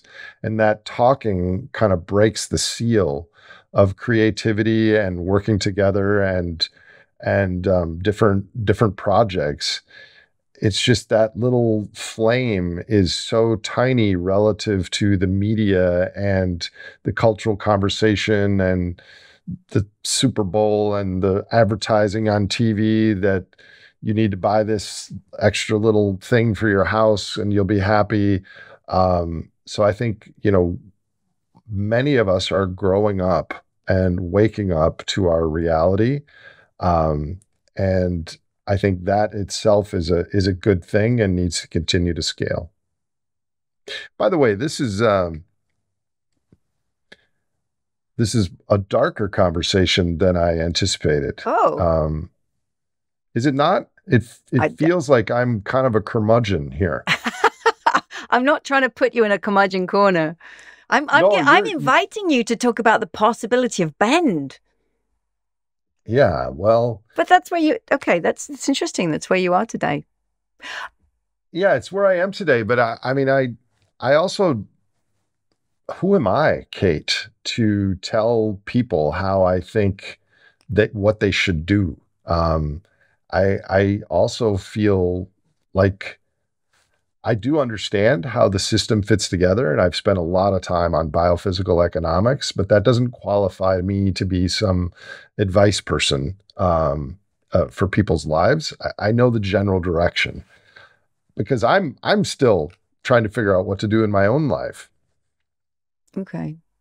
I'm just going to pick up there something I was going to bring later. Who am I to be an advice person? And I hear you saying, I'm witnessing, I'm just saying what I'm seeing, but I don't want to be giving advice. But I'm going to come back to, I want to come into the place of the difference between the podcast and the Franklies, right? And you've explained a little bit, quite clearly, actually, the difference and the reason for both. And that makes sense to me. But your Franklies are sometimes very strong, like very strong opinion. And you might not be giving advice, but the strength with which you give your opinion influences people, and it shapes many people's perception of what is or isn't possible. So it has a big effect in the world. And I just want to lean into that a little bit more to ask you, how do you hold that? This is my opinion, and that you've got a big audience. This is my opinion. And sometimes for many people, it can feel very dark. Like, well, we're just going to keep using the oil. But whereas so many people are mobilizing in every way they can to move us off that and to move us into not renewables, but solar-based energies, it feels very heavy to hear you say, I think we're just going to keep using it up. And I just want to ask you how you hold that, knowing that it is influential and it might not be advocacy and advising, but it has impact on people's sense of what's possible. I do have a strong opinion of the global macroeconomy. And I actually don't think that the tragedy is we're going to use more oil per se. I think it's the economy unwinding is what we have to prepare for. And we are going to use less oil because we won't be able to afford it. I think that's the default path. The Franklies, if I had my druthers, I would do one a day, and I have hundreds of topics that I would like to opine on. And it's interesting, Kate, it's something really strange has happened since I started doing these Franklies, is I go for like a bike ride or a walk, and I organize things in my head, and I come back right here, and I turn the camera on, and I just riff. And 9 times out of 10, that's the final thing. And sometimes I say something, and my staff's like, "No, you can't say that. You need to redo it." But I've gotten better at speaking in like 15-minute extemp summaries, but I can no longer write. I've lost the ability to condense those thoughts into, a 1,500 word essay. And so it's like working out certain muscles. I've been talking on this podcast and these Franklies, but I think the Franklies at their core are a systems integration of multiple topics that I've spent 20 years thinking about and researching and talking to other experts. And so it's where the disciplines overlap and merge is where the discovery and interesting things are. Okay. Here's a question you invited me to ask, which I appreciate. Where might you be wrong? I asked you to ask me that? Yeah, you did.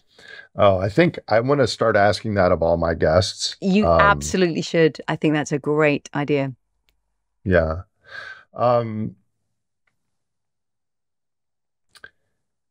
When I ran the oil drum, and now that I run this podcast, I get emails from so many people that are all so unbelievably sure about their worldview. And I think it's part of the human condition, especially with middle-aged and older men, that they have this unbelievable certitude of their worldview and their opinion. And I think that is part of the human condition. And I'm a middle-aged to older man, and therefore I have to, recognizing that, handicap my certitude by some amount. I feel confident about these things, but I know that humans are oftentimes delusional and don't actually see things that they can't see. So I'm sure that I'm wrong about many, many things in what I'm talking about at the margin, because I'm trying to stay on top of neuroscience and plastics and oil depletion, and things are moving so fast that I can't stay up.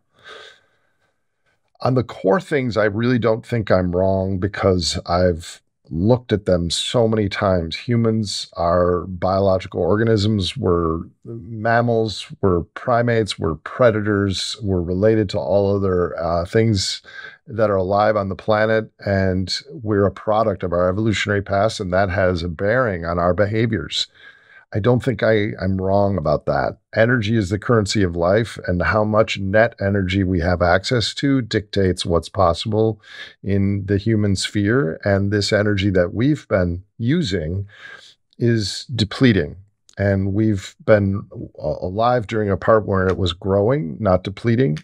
And so we're immune to the imagination of what can happen afterward. I don't know what's going to happen afterward, but I can infer it. And most importantly, the natural world is being severely impacted by the human endeavor. And this is kind of a shifting baseline sort of thing. We don't see it every day. Every day looks much like yesterday, but over decades and over centuries, it is absolutely deteriorating relative to the way it was. I don't think I'm wrong about those larger arcs, but I definitely could be wrong about some things. For instance, what is the role of technology? What is the role of governance? What is the role of cultural evolution? I don't think I'm really wrong about those things because I'm not deterministic in what they will be. I am still learning, Kate. Aren't we all? And since you talked about your own identity in this, I'm just going to come in on that and recognize that here's me, a white British woman sitting in Oxford in the United Kingdom. And there's you, a white presenting North American man in the US. What do you think that there may be things that people like you and I can't see, that are trends in the world, that matter in the world? Just some reflections on what other people dissimilar from us might know or be able to see or sense that we can't see? Now, that's a kind of tricky question. Tell me what you can see that you can't see, but you get where I'm going. Fortunately, I have a lot of friends internationally. Many of them have been guests in this show, and I hope to do more international guests in next year. Everyone has a different perspective, and what they care about is different. And I think we need to hear a lot more voices on how people process this and how they respond to it. This is one of my biggest challenges right now. There's 38% of the listeners of this show are in the United States, which means 62% are in other countries. I live in the United States. My social connections are largely here. When I talk about bend versus break and the great simplification, ostensibly, I mean for this country, because we are totally unprepared for what's coming. And yet there are people in Kenya and Ethiopia and Lebanon and Ukraine listening and watching this podcast. I know because they email me. And the message for them might be totally different than the message for people living in Minneapolis or Topeka, Kansas. And so I really struggle with that. And I want to stay on target of how does the system science fit together of our predicament, and what are the behavioral, policy, economic, ecological ways out of it. But I also want to, like you said, I want to highlight the voices that can see things about this that a biophysical economist could not. And I'll need help on finding those voices. But I hear you on that. Yeah. And just reflecting that from my own economics education. Economics was founded on the worldviews of rich white men from the global north with land. And so they saw some things and they missed a heck of a lot of things. And in my own rethinking of economics, it's been when you go to other people from the global south, from women's voices, from working class backgrounds, people who come from elsewhere where those economists, where they just bring that 360-degree, completely other perspective. And as you said earlier, like none of us can know everything. None of us can see everything. So it takes that ecosystem of views and experience to help fill in the gaps of our own understanding, our own ability to empathize or learn about other places. So here's to ecosystems of knowledge and podcasts, right? Back to the value of a podcast, just so many different voices. I can definitely think of people you could invite on who would bring much more of that perspective. So, and I'm sure many of your listeners can too. So I'm going to move us towards the classic closing questions. Okay. The questions that you ask people every week and make sense to ask them to you. Are you ready? Yes.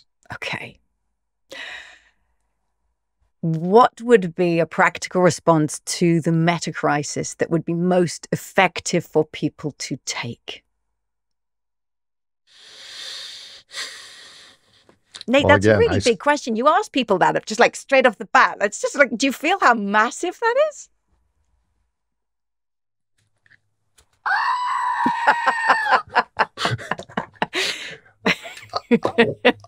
Well, this is why I do that, is because everyone has a factual expertise. Helen Thompson was on last week talking about money and energy and geopolitics. And I don't know that she gets asked those personal things. And I frankly don't know what she thinks about the Great Simplification, other than she specifically predicts, energy security problems in the next 5 years. So I like to, my belief is we're headed for a time when we need to have the head, the heart, and the hands acting in unison. And so much of the podcast sphere is about the head, analyzing things. So I append these questions at the end of the interviews to get at the heart of the human that is on the show. Nice. Because I think our humanity and our honesty and our care and who we are as individuals is going to be as or even more important than the facts we know about the world. So that's why I asked those. And I'm thinking about mixing them up a little because it's been 100 episodes. But we do get really interesting answers. What do we do about the meta crisis? It depends where you are. I think I mean, I have 100 pieces of advice, but the main one is try to not go through this as an individual. Find a group of like-minded people on your values.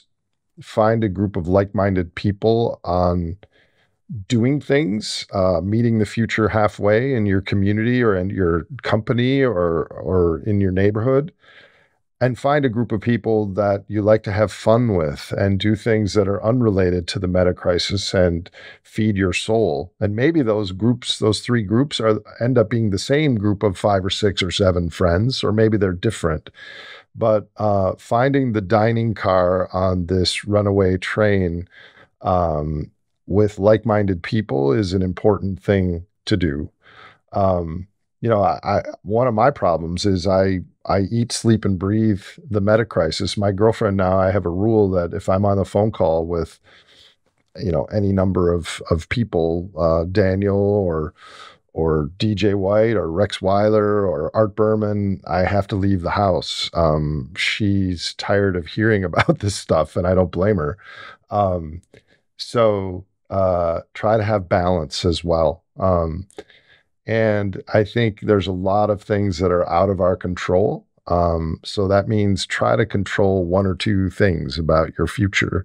And I try to do that.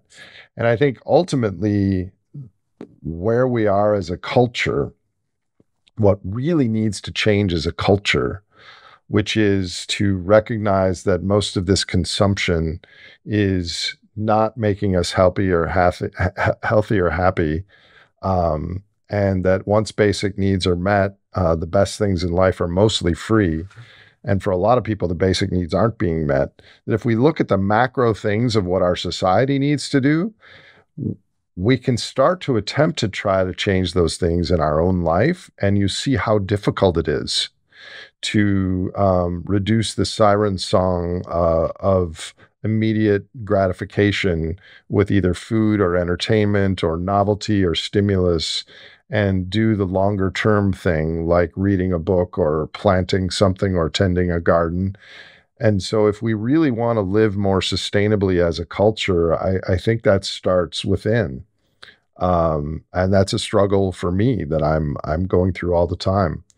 So I'm sure people have heard me talk a lot about what I recommend, and I'll have more stuff, but that's a short response. Okay. And specifically, what recommendations for young humans who are becoming aware of this and may have stumbled across this podcast, had it recommended by a teacher, by a friend, suddenly burst into this awareness of this world that was probably not centered to their education, and here they are. Do you use the word young humans, or were you just mimicking me? You use the word young humans. Oh, I do. What do you say? Young people? Young people. But, let's go with young humans. Okay. Young humans keep learning. Find like-minded people to travel, like I just said. Find things that you're really interested in and care about. Learn skills that would be useful. Imagine the great simplification happening in your community. What would you want to be involved in and responsible for and partake in, and start thinking about that? The world will probably be worse than many of us expect, but probably a lot better than many of us fear. And don't let fear dominate your life. I'm trying to, with this podcast, give a broad arc of what's happening. And if you just happen upon a podcast without knowing all the backstory leading up to it, it can be a little overwhelming. And my best advice for that is listen to it or process it with a group of other people or a friend, and talk about it. Talk about these things. Get out in nature and get off your phone as much as possible. Those would be some of the pieces of advice. Nice. How can listeners reshape the way they think in order to best face the future? I don't think we can change human behavior, not on a dime. I think we can shift. We can create, we can use our cognitive skills to create speed bumps in the future for the ghost of dopamine past and our emotional proclivities. I think we can change how we think via awareness and meditation and having a little Kate or a little Nate on our shoulder, chiming in and observing and commenting on what we're doing. And try to find people that disagree with you and steelman their arguments, and then come back to what you originally thought, and you might have a deeper appreciation for the topic, and keep thinking in systems on how things fit together. But don't only think. I mean, thinking is part of the problem, that we're always just thinking. We have to also live in the moment. Okay, we are now heading homewards. Are you ready? What do you care about most? What do you think I care about most? I'm asking you. I care about the natural world and other species that have no voice in our economic system or on the bend or break scenario. And this still is the only planet that we are certain has life and complex life in the whole universe. And this slowly unfolding, metacrisis has a large back-ended cost on the natural world. And I care mostly about that. I care about a lot of things, which is part of the cross that I bear with this work, but I care about other species, insects, birds, mammals, trees, forests. At the end of the day, that's what I care about most. And especially dogs. Yeah, I care about dogs a lot. I've seen you with dogs. I've seen dogs passing in the street, and you just like, a whole other Nate comes out. You just, the dog, everything else is swept away. There's a doggy on the pavement. We're going to put the dogs aside a moment, come back. What is one thing you worry about for the next 10 years? Well, of course, I would answer that differently every day. But I think the thing that worries me the most is what I care about the most is the natural world. And I think we are approaching this cultural awakening moment of concern for the biosphere and climate and oceans and other species, and it's growing in the media. And I think that could be upended by energy scarcity, energy poverty, and economic problems, and a rightward shift politically around the world, and that all of this burgeoning environmental awareness is going to go to the back burner in our cultural focus, and it will become more dangerous to outwardly talk about these things relative to today. That's one of the things that I worry about, not only because I have a podcast about nature and systems, but because now is the time that needs to be prominent in our decisions, because ultimately what's best for nature and ecosystems is also best for humans in the long run. Indeed. What is one thing you have hope about over the next 10 years?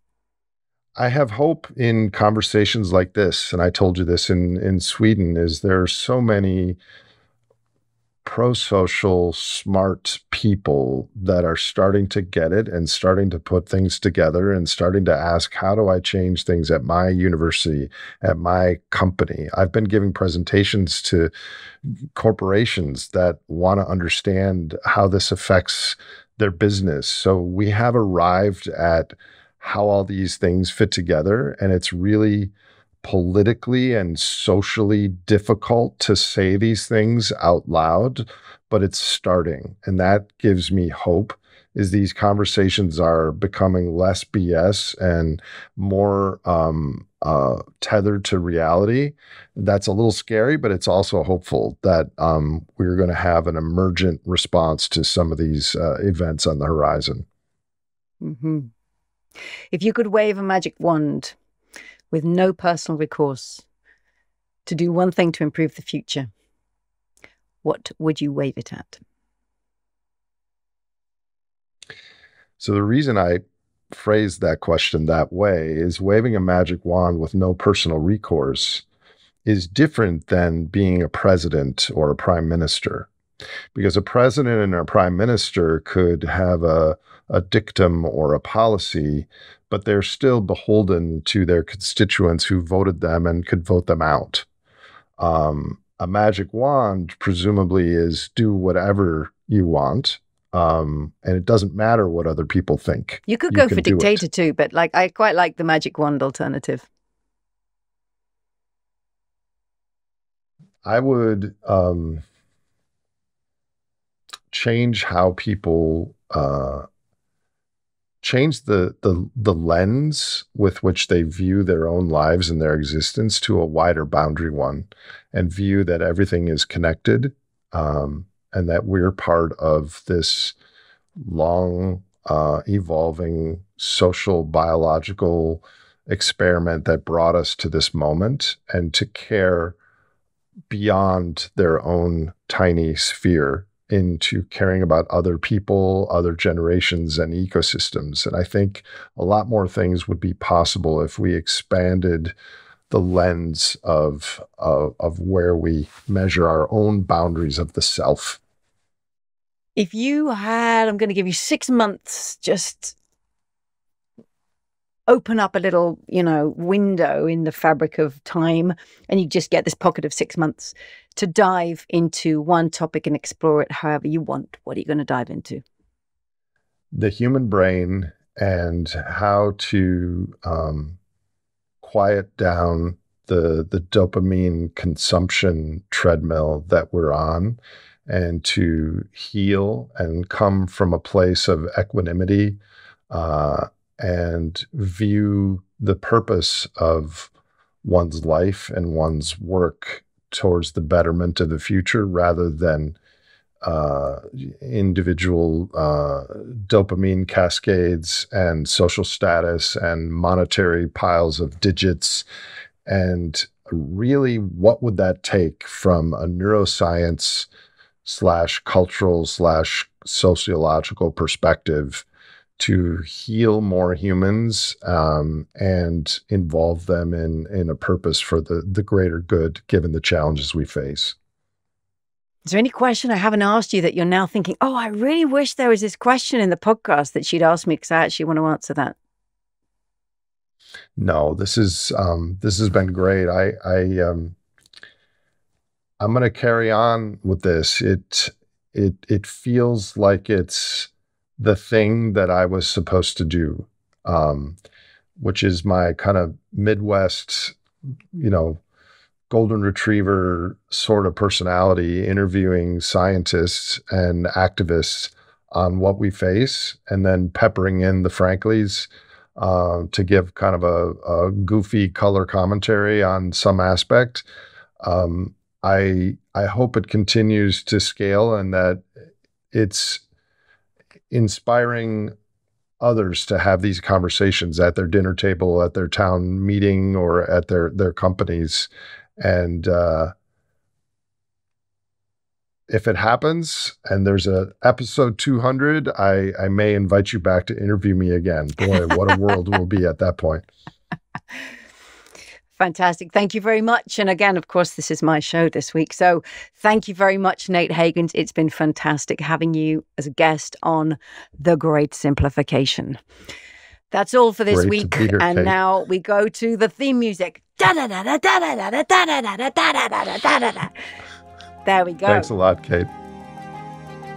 If you enjoyed or learned from this episode of The Great Simplification, please subscribe to us on your favorite podcast platform and visit thegreatsimplification.com for more information on future releases.